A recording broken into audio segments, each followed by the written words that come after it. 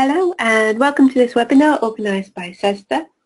Our topic today is Data for Research into Ageing. I'm Jen Buckley and I work for the UK Data Service, and I'll be joined by Stefan Gruber, who works on managing the shared database, Siobhan Leahy from the Irish Longitudinal Study of Ageing, and Tristan Phillips, Manager of Gateway to Global Ageing Data, which is based at the University of Southern California. Okay, and here is an overview of the webinar. So I'm going to start with a very brief bit of background information about CESSDA and social science data services and a very quick overview of some of the available data. We'll then move on to the main part of the webinar. So first Stefan will discuss SHARE, the Survey of Health, Ageing and Retirement in Europe. We'll then have Siobhan discussing the Irish Longitudinal Study of Ageing and Tristan to talk about Gateway to Global Ageing data. There'll be an opportunity to ask questions. You can ask questions by typing them into a questions box on the webinar control panel. This is usually to the right of the screen. If you can't see it, you may need to maximise the control panel by clicking on a red box with an arrow. So feel free to type questions at any point, but we'll pick them all up and answer them at the end. We will provide a copy of the slides after the webinar and also add a recording of the webinar to the CESSDA website.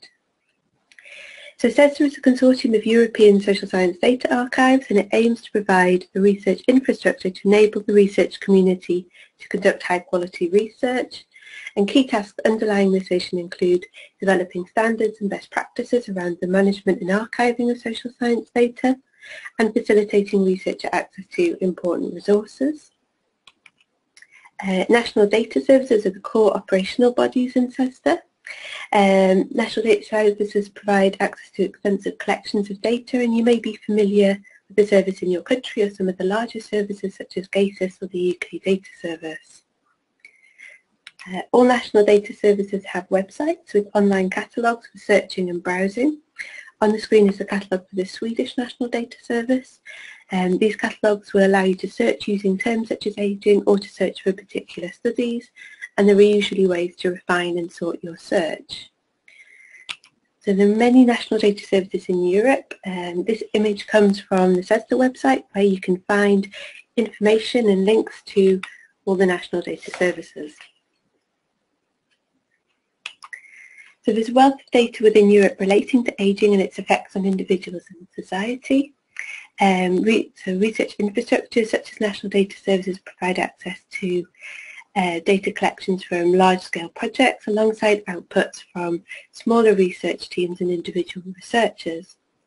There are major studies focused on ageing and related topics, including longitudinal studies, studies collecting biomarkers, and harmonisation across key studies and dedicated cross-national projects also facilitate comparative research. To help navigate all the data that's available, we've put together a short information sheet. The information sheet summarises major data resources, giving details about how to find and access them. The information sheet will be available as a handout from the webinar, and we'll also make it available on the CESSDA website. Just in summary, so some of the most significant studies for ageing research belong to a family of surveys focused on health, ageing and retirement, and these are going to be the focus of the presentations that follow. There are also other ageing-focused data resources in Europe, such as the Norwegian study on life course ageing and generation, and in Sweden the National E-Infrastructure for Ageing Research. Many of the cross-national studies are also useful for research into ageing. For instance, the Generations and Gender programme looks at family relationships across both the generations and genders. And national data services provide access to extensive collections, so examples that can be relevant include the general social surveys, many of which include questions on topics such as health and retirement alongside other social topics. Longitudinal studies, which allow analysis of change at the individual level, include both household panel studies and cohort studies. And several European national data services also give access to qualitative data such as in-depth interview, transcripts, field notes, and answers to open-ended questions. If wanting to know more about national data services, we also have a guide that introduces how to find and access data from national data services. and it includes a number of key questions and summary information about individual data services. So at this point, I'll pass you over to Stefan, who will discuss the SHARE project with us. Yes, I'm talking about the SHARE study, the survey of health, aging and retirement in Europe. And yeah, first of all, why was SHARE started? I think we all know that population aging is one of the main challenges of the future. Here on the right-hand side, you can see the age structure of the EU15 and its development until the year 2050, and you can see a clear shift towards the older age cohorts.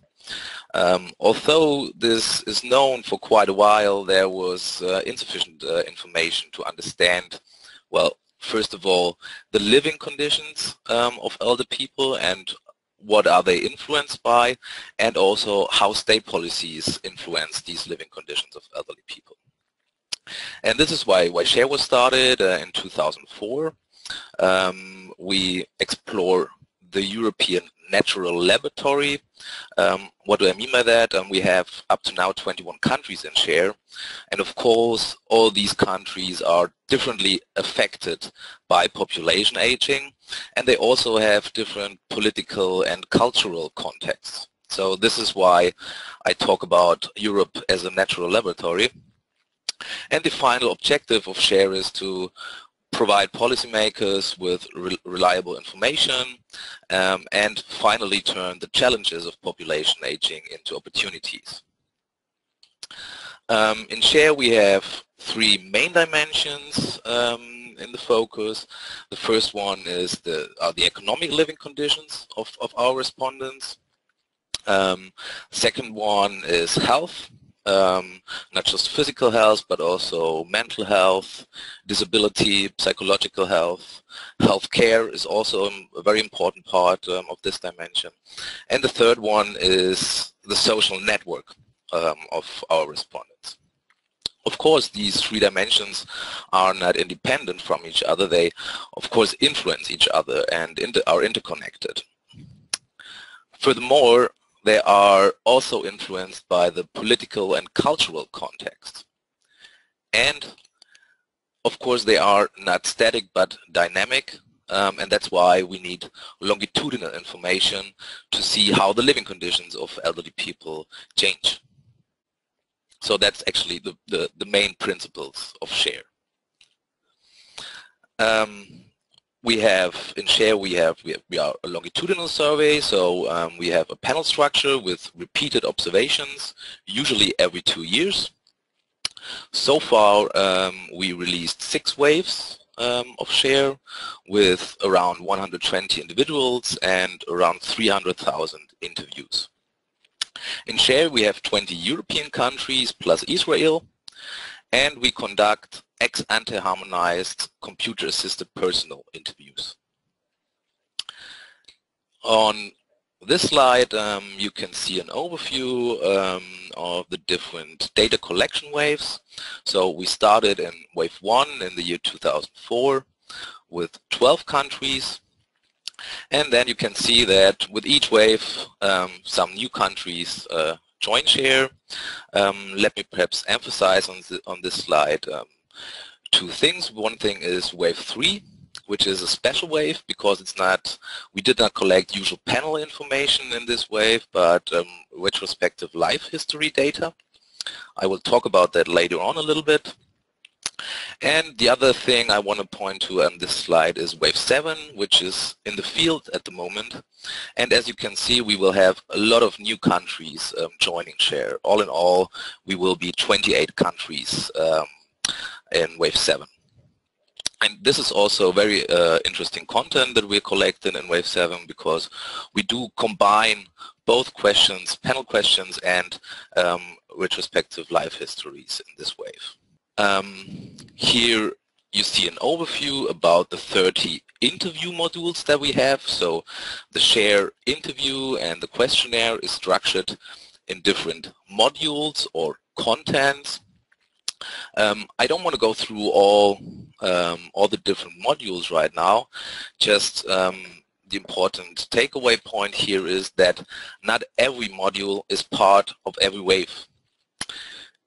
Here, red marked, you can see, for example, that the social network module was part in wave 4 and then asked again in wave 6. So when you're interested in doing research with share data, always keep that in mind, that interview modules might not be part of every wave. Another important thing I want to point you at is that not every module is answered by each respondent. So we do this to save interview time, and here I show you, for example, the household respondent, what we call the household respondent. So he or she answers questions on housing, household income, and household consumption on behalf of the other household members. And when you have a look at the data later on, of course, this will have the consequence that for respondents who live in a household and are not household respondents, they of course have missing information. So here the important thing is that you always should check the questionnaire routing, and should also keep in mind that we have these special respondents in share. Additionally to our usual interview modules, we also offer 17 generated variable modules. Here we, for example, help the user by providing scales or different measures like the BMI, the body mass index. So we do a lot of work for the users here. And also very important are the weights, which you will find as generated variable modules. We offer both longitudinal and cross-sectional weights, and we also have imputations as a generated variable module. Okay, how are data documented? If you visit our website, you will see a tab on the left-hand side which says data documentation, and there you will find a table with all the documentation files that you as a user need when you start working with the share data. For the beginning, the most important documentation files are the release guides. We have 2 release guides, one for the regular panel waves of share, wave 1, 2, 4, 5, and 6, and one additional release guide for the share life, for the retrospective life histories. And additionally, very important are, of course, the questionnaires, because there you can see exactly the question wording, and you also can see the routing, which is the reason for the missing values, for most of the missing values that you will find in the data. Apart from our regular share data, we also provide some so-called special data sets. Here I want to present mainly 3 data sets. The first one is Share Life, the third wave of data collection. I also want to shortly talk about the Job Episodes panel and Easy Share. So Share Life, as I said before, this is the third wave of data collection, and here you will find retrospective life history data on health, employment, the financial situation, partner history, housing, and you also will find some childhood information in this data. And we collect this data with a so-called life history calendar. So the basic principle here is, you can see that on this slide now, that we firstly ask the most important life events. Here in this example you can see that the respondent had 2 children and they were born in 1975 and 1978, and then you can use these life events like birth of children and always refer to these life events, which makes it easier for the respondents to remember when certain things happened in their life. Another special data set is the Job Episodes panel, and this data set is based on the Share Life data. It has a focus on the job history of the respondents, but also contains information on migration and family biography. And very interesting in this data set is that it also contains context data on, for example, the statutory retirement age, early retirement age, but also pension contributions and minimum and maximum pension benefits for each country and for the whole life course of our respondents. So this makes it really interesting and rich data set. And the last special data set I want to show you is EasyShare. Here on this screen you see all the different modules that we provide for our users with the regular share data. And of course, when you start working with the data set, this is perhaps a little complicated. So what we did was we just generated the EasyShare data set. So you have one single data file and you can start working with the share data straight away. The intention of EasyShare is, yes, to make an easy entrance for the users, but we also use this data set as student training, and we also offer that to other universities to use EasyShare as a student training data set. EasyShare has the same number of observations as the main release of Share, but it is restricted to some central variables. In EasyShare we have a simplified data structure, and well, you can download EasyShare and directly start with your analysis without any complicated data preparation procedures. Perhaps interesting for you might also be that the release guide also includes exemplary analysis, and very useful for the Share users is that we also provide the Stata code for you that generates EasyShare. And this Stata code can be used as an example for the generation of your own Share panel data set. So I think as a starting point, EasyShare is a very good data set and very helpful for users. Okay, and last but not least, some few words about the data access. We don't have a lot of requirements. The only requirement you have to fulfill is that you have a scientific affiliation and that you use our data only for scientific purposes. What you need to do is you need to sign a user statement that you can download from the Share website, and we also provide only individual access. So if you work in a research group, you should not distribute the Share data to the other members of your group.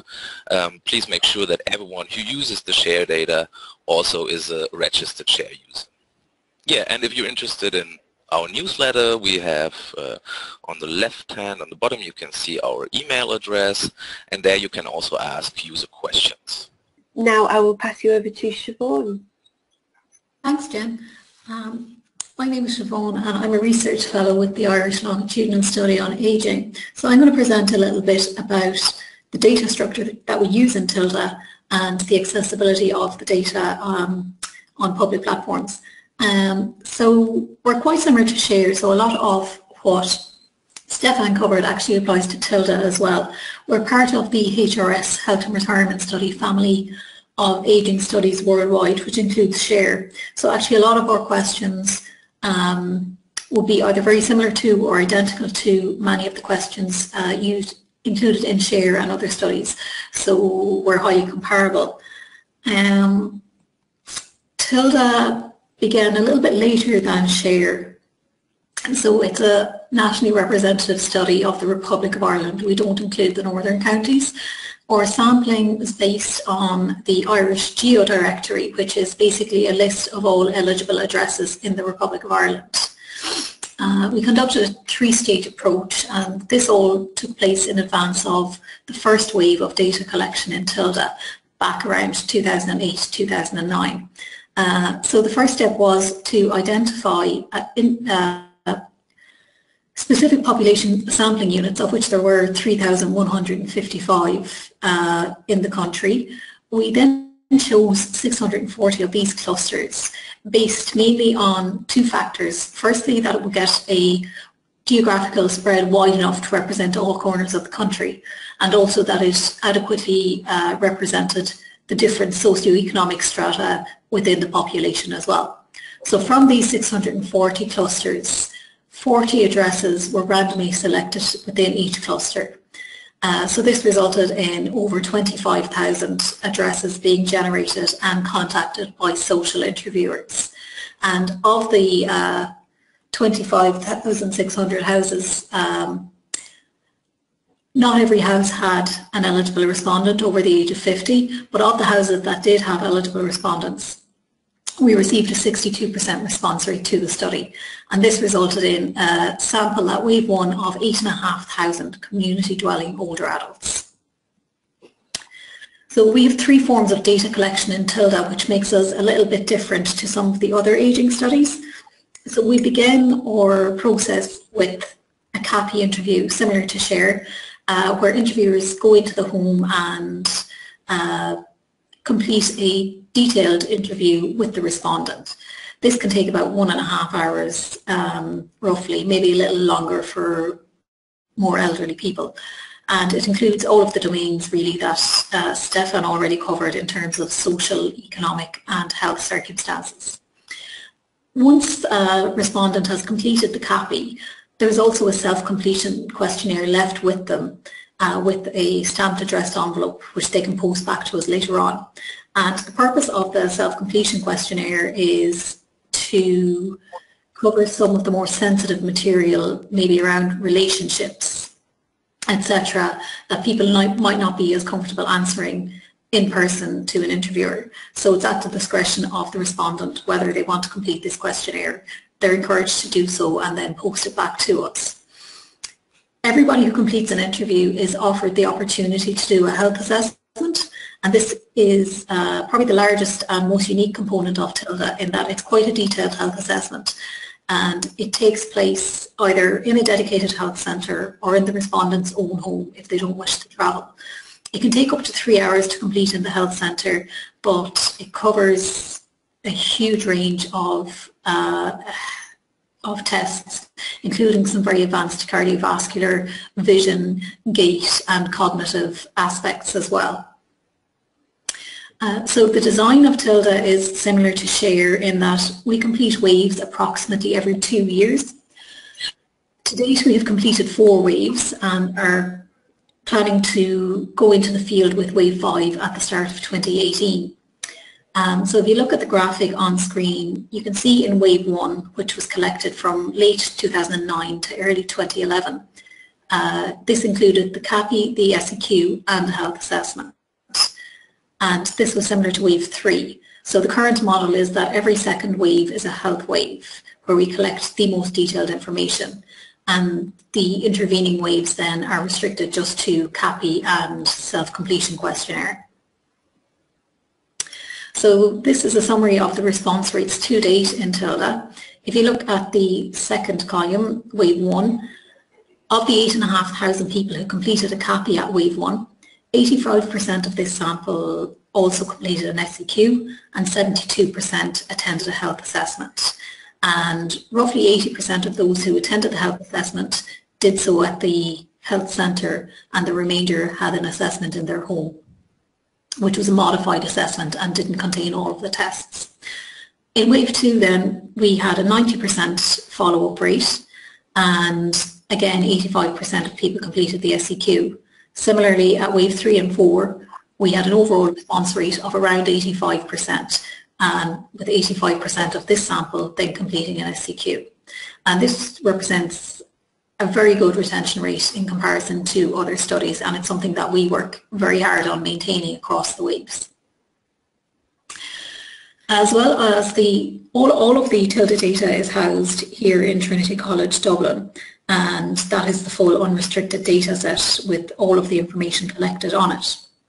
We also have publicly accessible data which is available on the Irish Social Science Data Archive, which is housed in UCD in Dublin, and also at the University of Michigan.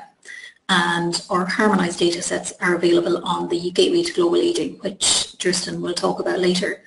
Currently waves 1 and wave 2 are available for use by other scientists, and And similar to SHARE, we do look for an affiliation to an academic institute before releasing data. And we do it on the understanding that it's not for commercial use. Currently, Waves 1 and Waves 2 are available, and Wave 3 will be coming online in the very near future. One issue which makes the job of making our data publicly accessible is weighing up our duties in terms of data protection versus data access. And essentially, because we're highly representative of the overall Irish population, we are very concerned and very cautious not to release any data which may be identifiable. Of the original sample of 8,500 adults that were sampled in TILDA represents, so one adult included in TILDA represents approximately 140 adults in the population in Ireland, so it is very representative, and we are conscious that it may be easy to identify people if we release huge swathes of data over time. And so we always weigh up the benefits of having publicly accessible data for high quality research versus the duty to our participants of protecting their anonymity. So conscious of this, we have a number of anonymisation techniques in collaboration with the Irish Central Statistics Office to do everything we can to avoid possible identification of individuals. So the first thing we always do is remove highly sensitive information, for example, names and addresses. We also remove any potentially identifiable information.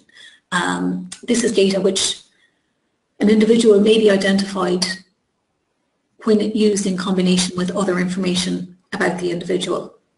There's a number of things we do to avoid this. So we often group variables together. So for example, with the Wave 2 release for medical conditions, rather than putting in the individual conditions, we group them together using the ICD-10 codes. Because for example, if you had data from Wave 1 and Wave 2 where you knew somebody was 57 years old, female, had 6 children, and subsequently developed a specific disease between the waves, then that person could be highly identifiable. So we've rigorously went through the data and tried to identify any possible breaches, and then used techniques such as grouping, top and bottom coding, generating new variables, or dropping anything where we feel people might be identifiable.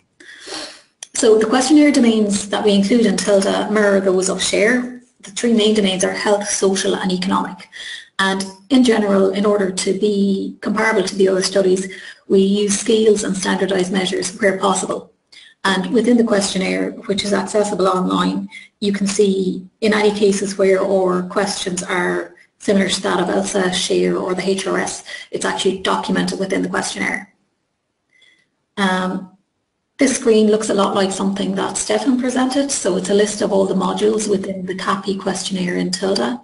And as you can see, I'm not interested in going through each domain or each module, but 3 domains are covered and each module has a module code. For example, the cover screen has code of CS, and PH relates to physical health and cognitive function, which I'll get onto in a minute as an example. So our naming conventions for the variables that you'll see in the TILDA dataset are based on the collection method used, the section of the questionnaire that the variable comes from, and the question number. And the labels used within the dataset are usually shortened versions of the questions that appear in the original questionnaire.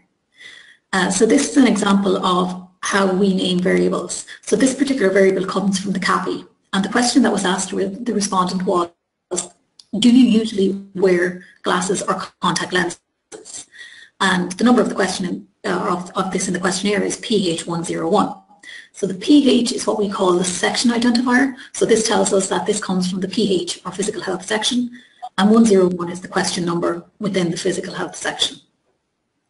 And the variable then within the data set is just identical to the question, and it can be asked in various forms depending on the type of interview the person is undertaking.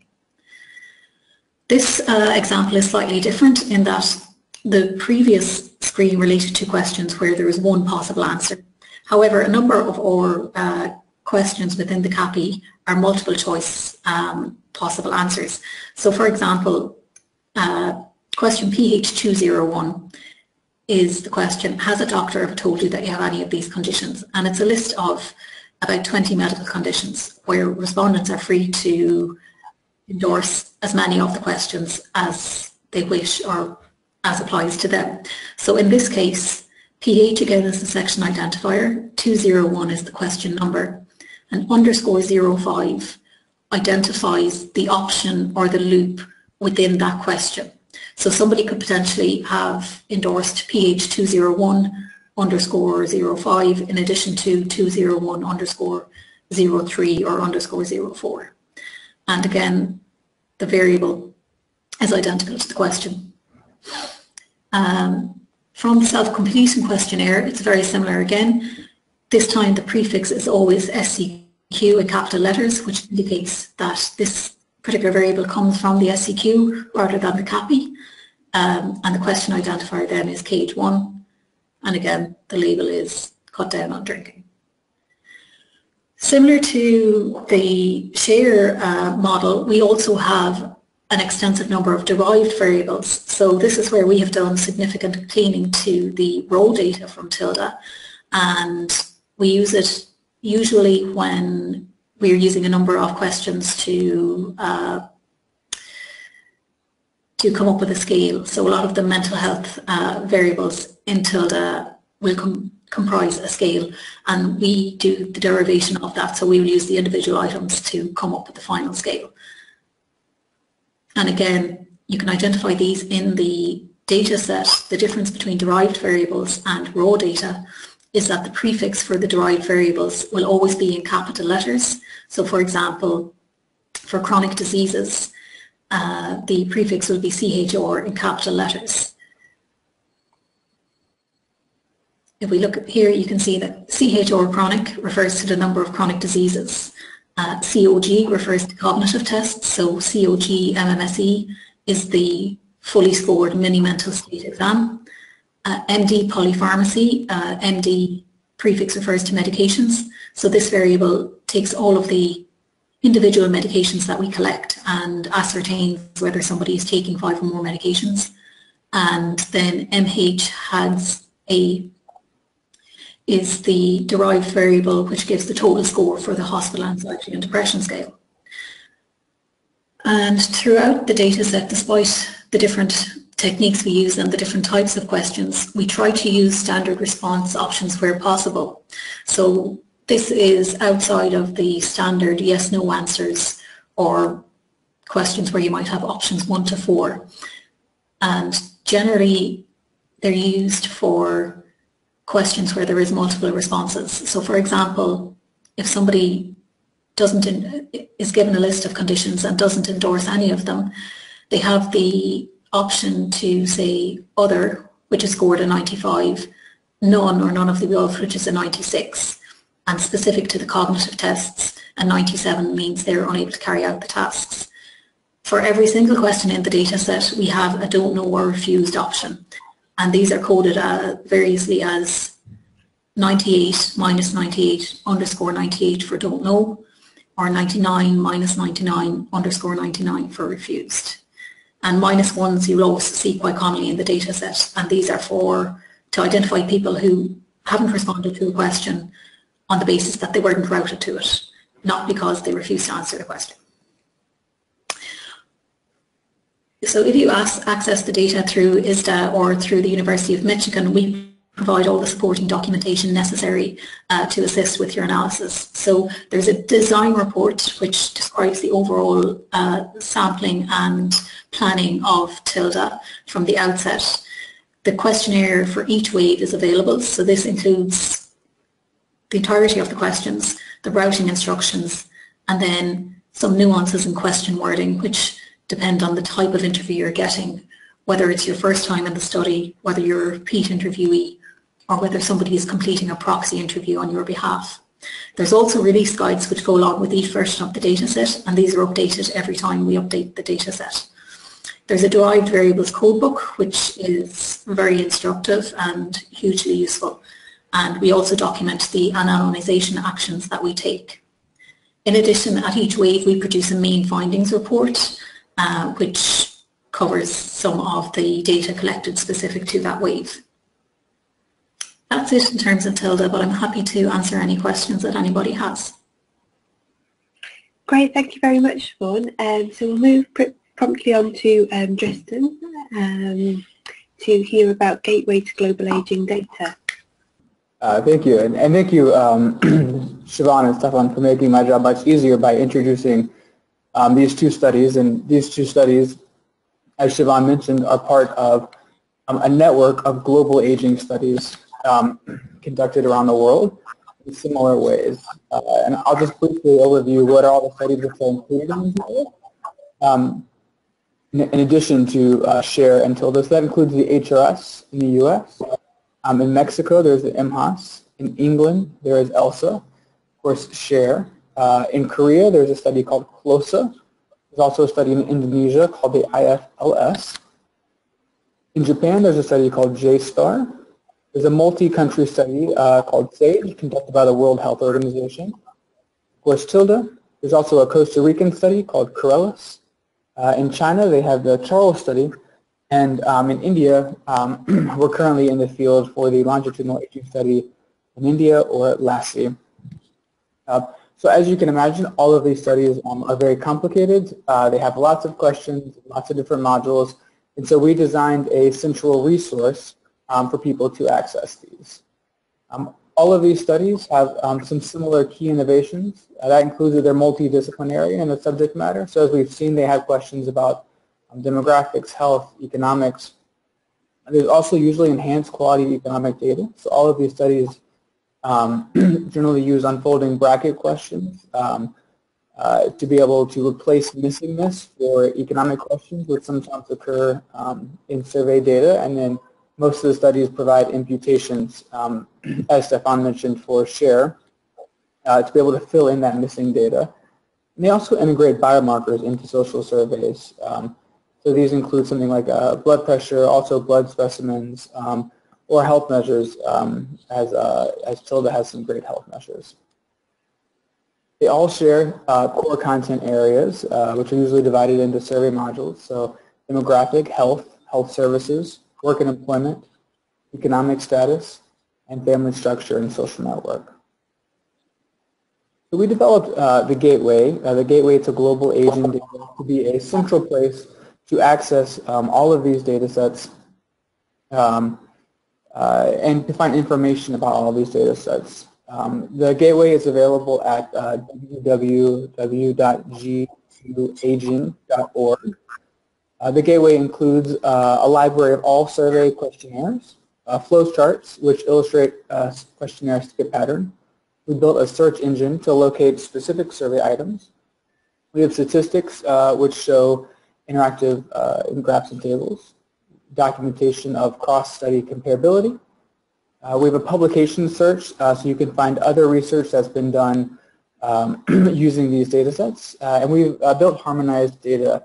And these harmonized data sets are a bit like EasyShare that Stefan mentioned, in that they're not the entirety of any of the surveys, but they're kind of selected measures in the surveys which are created to be comparable between different surveys and between different waves of that same survey. So it's a subset of all the survey data which is most frequently used and most easily harmonizable between different studies. So the Gateway to Global Aging data, as I mentioned, is available at g2aging.org. You can see here on our first tab, we have surveys. You can see all the surveys, as I mentioned, which are included in this. So you'll notice that the HRS here in the United States started in 1992, while SHARE, as Stefan mentioned, started in 2004. That includes Europe and Israel. For any of these surveys, we can go into the survey itself. So if we go into SHARE Wave 1, we see the different modules of SHARE. And then, for instance, if we went into a module called Behavioral Risk, we can see the questions that are asked in SHARE. And you can see these in a flowchart or as a list of items. So we can see the first question is this ever smoked daily question. So the question in SHARE is the following questions are about smoking, drinking alcoholic beverages, Have you ever smoked cigarettes, cigars, or cigarillos, or a pipe for a period of at least 1 year? We let you know that the answer choices are yes and no. This variable is used in a harmonized survey, so it's included in the harmonized share. And then we also list concurrent items. So what is this item that was asked in other waves of share, including other than 2004? So survey questionnaires include the location of all survey items inside the interview, as we saw, how the question was asked and to whom. So again, as Stefan mentioned, it's really important to know that not all questions are asked to all people who were interviewed. So for instance, questions about the household itself are often just asked to one person in the household. We include links to microdata variables and how those values are formatted. And we've assigned some research topics, keywords, and domains for easier searching, and we'll see that. You can also see that in addition to these kind of core interview or CAPI interviews, we also have all the interviews indexed for the self-completion, the life history interviews, the health assessments, and exit interviews. And then we have flowcharts.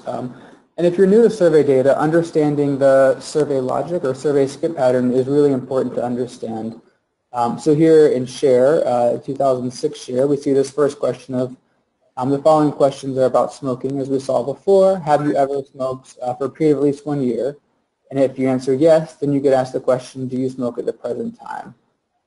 So for you as a researcher, if you want to make a variable which captures smoking at the present time, you need to account for both the question smoking at the present time, and you need to account for the ever smoked daily question to be able to kind of complete a measure. So these flowcharts are a helpful way to visualize the survey skip pattern and let you know all the questions that you need to take into account for create full measures.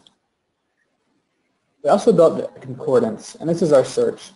So users can identify comparable survey measures between retirement surveys using keyword search, top-level research domains for all HRS sister studies, finer research topics for harmonized studies. This allows users to compare measures between multiple waves of one study in the same year in multiple studies. So for instance, if we go back to our website, we can click on the concordance tab, and we could search for something like glasses, as we saw, and we could search for TILDA. You can see we have the waves of TILDA available here. Let's say we search in 2010.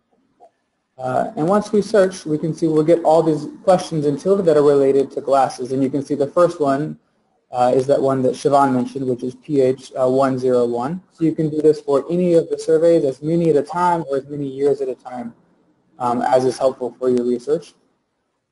We also, for some of these harmonized data sets, you can also select, for instance, the harmonized share in 2004, and you could select the birth date variables or the education variables and search just for those. And we'll give you those variables without kind of the keyword searching also. We've included a lot of documentation. As you can imagine, all of these surveys can be quite different between different waves of each individual survey and then between different surveys. So we built domain-specific comparison tables for a number of topics. I won't read them all. And we've also created some domain-specific user guides. And these user guides are quite detailed accounts of all the questions which are asked for a particular topic, how they're asked in different surveys, how people deal with their differences, and are really great starting points. All of the documentation is available on the Gateway on this documentation tab at the top right here. You can see here these are the summary tables. So, for instance, a cognition summary table would let you know for an immediate word recall test how many words were used in that test in different studies. And then below these cognition tables, you can find links to our working paper series, which again are quite long, but they're very detailed. We built interactive graphs and charts as we wanted to give users a way to be able to work with the data a little bit before downloading it and thinking about things like weighting data and accounting for complex survey design. So for instance, here you can see a graph for total family income. This is using ELSA data, so it represents England. And here we look over 3 age groups. You can see the distribution of wealth is different for these 3 age groups. And as you would expect, as people move from a more earnings-based income to maybe a more pension-based income or savings-based income. Here's an example of another graph. This captures currently working for pay. And you can see this is for 2010. This is for China, Japan, Slovenia, Sweden, England, and the United States. One of the things that you can see is there's some extreme variation. We've limited this here to people 55 to 64, so people we might reasonably expect to be working age.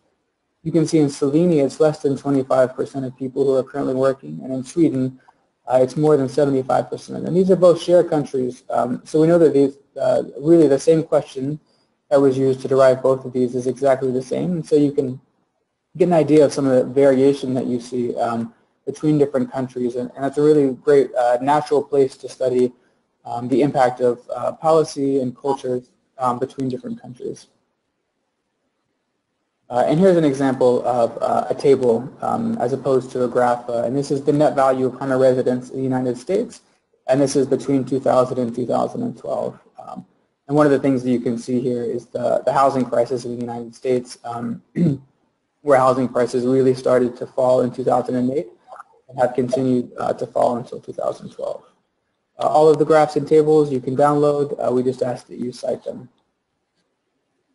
We've also built a publication search, as I mentioned, so users can find publications based on health and retirement studies around the world, which are relevant to their research focus. I'll jump back over to our website briefly. So on the publications tab, here you can, for instance, I'm interested in publications that use share data, and then, for instance, have something about cognition in the title. And then for any of these, we include a direct link or a link to Google Scholar to that paper if available. And then you're also able to export in TXT, CSV, or EndNote file any of the citations that you would like. So it's a really helpful way to get started with research using this family of studies and knowing what's already out there. There is some slight delay in us updating this publication search, so we try to go through maybe every 3 or 4 months and see what's new has been published, and we add it then. And lastly, I'll just mention harmonized data files. So harmonized data sets are created to provide harmonized measures of HRS type surveys. So variables are defined as similarly as possible to the RAND HRS. And the RAND HRS is this easy to use, kind of user-friendly version of the HRS data, which is most commonly used in the United States. All the data sets are combined all waves, so each individual is one record. And then we use a simple variable naming convention. So for instance, a variable named R1 work is whether the respondent is currently working in wave 1. We also include country-specific variable names. So for instance, a variable like R1 LBRF or labor force underscore C in the Charles data, the Chinese data set, would let you know that it captures the respondent's labor force in wave 1, but it has a different response scale to some of the other studies. And we also include spouse versions of most variables. One of the advantages of harmonization is that we take care of accounting for some of the survey skip pattern. So here's a really easy example of how we accounted for a survey skip pattern to make a variable which captures whether the respondent smokes now. Of course, this saves you just a small amount of time, but they also get much more complicated, especially with the income and wealth variables, and can take really months of programming. And if you're not interested in programming up every component of wealth or income for a family, these can be really invaluable resources. For all of our harmonized codebooks, we include lots of documentation. So each harmonized data set is accompanied by its own codebook. It includes an overview of statistics for each variable. We detail variable creation and any assumptions made in the creation. We highlight any differences between waves for this harmonized variable and the RAND HRS harmonized variable. We always use the RAND HRS harmonized, the RAND HRS variable as kind of our base point to compare other studies variables. And we list all variables from the originating data set using the creation. So if you kind of disagree with our assumptions about creating it, you can create it on your own. Here's an example of the codebook from the harmonized share. So you can see we make a smoke ever variable and a smoke now variable, both for the respondent and the spouse. This is waves 1 through 5, and of course, as Stefan mentioned, wave 3 was not a panel wave. We include descriptive statistics, you can see the tabulations. You'll also notice that we use special missing codes, which are available in CESSDA and SPSS to give you more information about why a value might be missing. We include lots of text about how the variable was constructed, and we mention differences with the range HRS. And then lastly, we list those share variables which were used in the creation. Currently, here are all the harmonized data files which are available. So that includes the harmonized ELSA, which is the first 7 waves of ELSA. The harmonized share, which currently includes waves 1 through 5 of share. We are working on incorporating wave 6 now. Harmonized JSTAR for Japan, harmonized CLOSA for Korea, harmonized MHAS for Mexico, harmonized Corellis for Costa Rica, harmonized TILDA for Ireland, of course, harmonized Charles for China, and the harmonized LASI, which currently just incorporates the pilot data for LASI, which was conducted in 2010 in India. And harmonized data files are either distributed through the gateway or by the originating data set. You can find links to all of the harmonized data and other data sets on the download tab. So we have links to all of the data to where you download the survey data. As Stefan and Siobhan mentioned, usually you have to sign up with each data set, and the data provider will provide that data for you. You can also download the harmonized data sets, the codebook, and this data creation code which was used to create it, in case you want to see exactly how these data sets were created. To be able to download and use some of our more advanced features, we do ask that you register on our site also. So you register at g2aging.org. It's quite simple, and we'll send you a confirmation email. Great, thank you. That was very useful. Okay, so questions. The first one, I will point first of all to Stefan. So someone is interested in using share data for journalism. They work at a newspaper. Is there any way they can access share data? Can you please repeat the end of the question? Sorry, I didn't get it. Yes, that's right. So someone who is working at a newspaper is interested in using shared data. What are the access sort of arrangements in this case? Well, we have well, there's no general answer to that. When you want to apply for data access, you have to fill in this user statement, and if you don't have a scientific affiliation, there's a page 2 of this user statement where you have to describe which project you want to use the data for, and then we decide individually if we give data access or not. So to the user who is interested, just fill in the second page of the user statement, and yeah, then we decide individually. Okay, okay. And just following up from that, another question related to someone who wanted to use data in a sort of master's thesis or dissertation. Is that the same advice? Well, master's thesis and dissertation is definitely a scientific purpose, so I do not see any problem there. Okay, great. And could I put the same questions to Siobhan? Yeah, or data is widely used by master's and PhD students. So obviously you'd be affiliated to an institution if you're completing your master's, and that's the affiliation that you would use, and it's widely used for that purpose. Okay. They're used by undergraduate students. And what about the case for journalism? I don't currently know. I can't answer that question as to, I think it would be worth going on to the CESSDA site, which is the Irish housing of our data, and making an application. Okay, that's great. I'm not sure what the follow-up process is then, or whether there's more measures or that can be taken, or an agreement that can be made, but it's probably worth making an initial application. Okay, brilliant. And Tristan, do you have anything else to add about access for those two situations? No, I'll just mention that each study does have their own kind of specifications for who can apply for the data, use it, and how easy that is. I will say for everything on the Gateway, you could absolutely use it if you were in journalism or in school, though in general, we don't distribute the data ourselves. So if you're interested in using the data yourself and not just maybe information about the questionnaire or what you can generate from our graphs and tables, then you will have to go to the data providers themselves. Okay, brilliant. Now I have a question about data management, and this was put to Siobhan.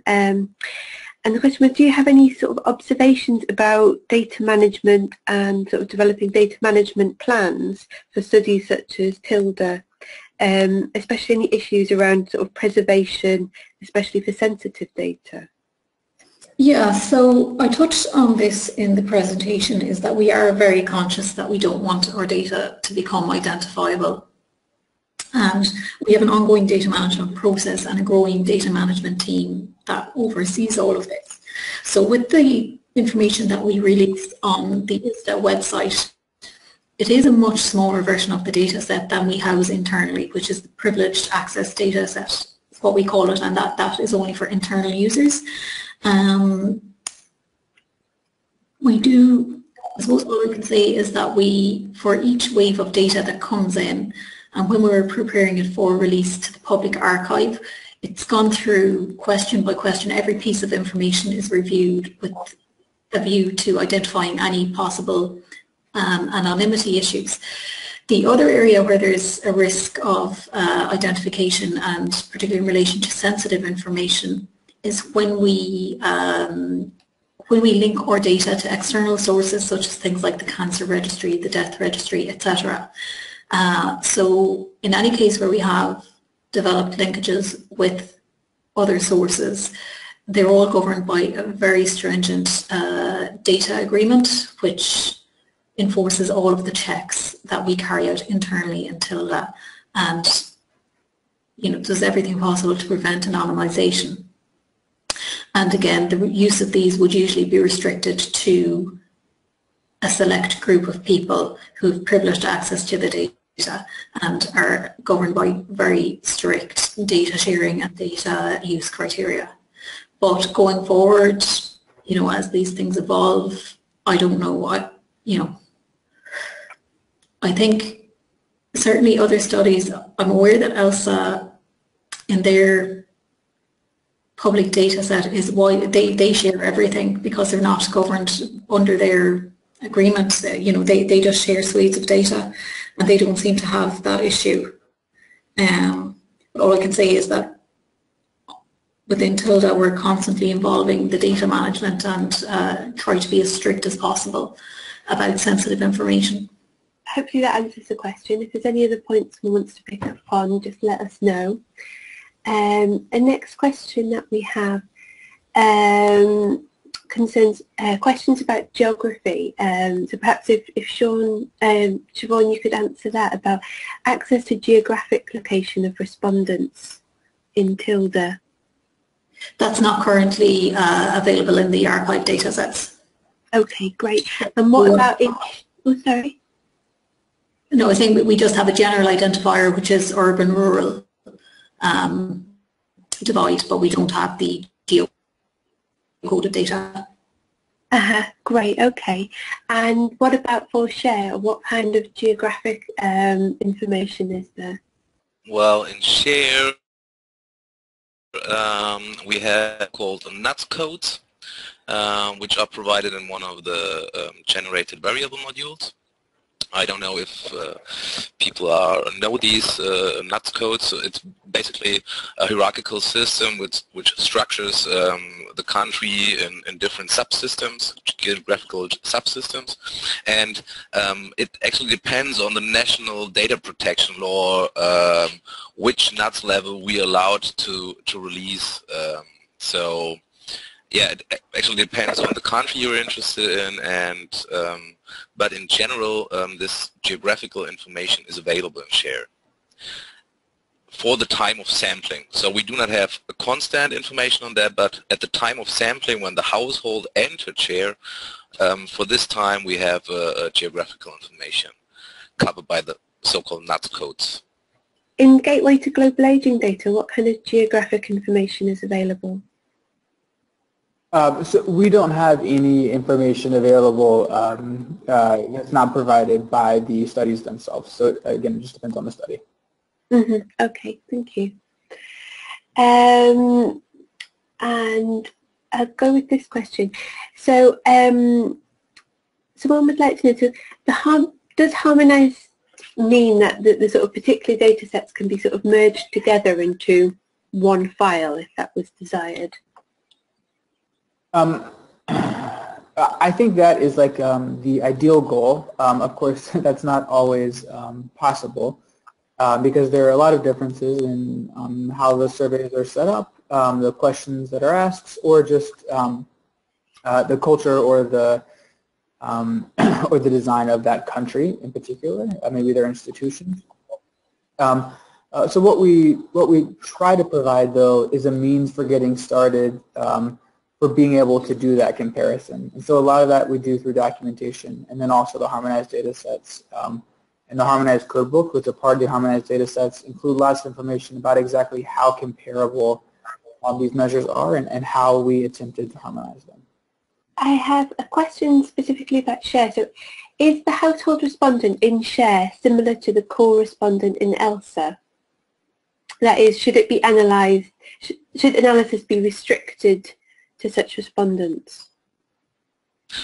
Well, I can't say much about the concept of core respondent in ELSA, but for share we have different types of special respondents. The household respondent is only one special respondent. We also have a so-called financial respondent who answers financial questions on behalf of the couple, and additionally we have a family respondent who answers, for example, questions about a couple's children on behalf of the couple.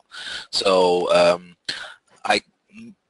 my imagination is that it might be a little bit different, this concept that ELSA has with a core respondent. Yeah, I hope this answers the question. Speak to that also because I'm familiar with ELSA, but ELSA does have particular respondents. I know they have a financial respondent and I think a family respondent that answer particular sets of questions. I assume, Brian, maybe you're asking, this questioner is asking what the correspondent is any individual who's answering it. So no, there are particular people who are asked different modules inside of ELSA as there are in SHARE. Sorry, do you have anything more to add there, Stefan? The respondents, they are not chosen by us, but we ask within the household, we ask who wants to be the household respondent. So who is responsible for the financial situation in the household? Then this respondent is the financial respondent. So we actually ask the respondents, if we interview a couple, who of both is responsible for the finances of the couple. So that's how these respondents are chosen.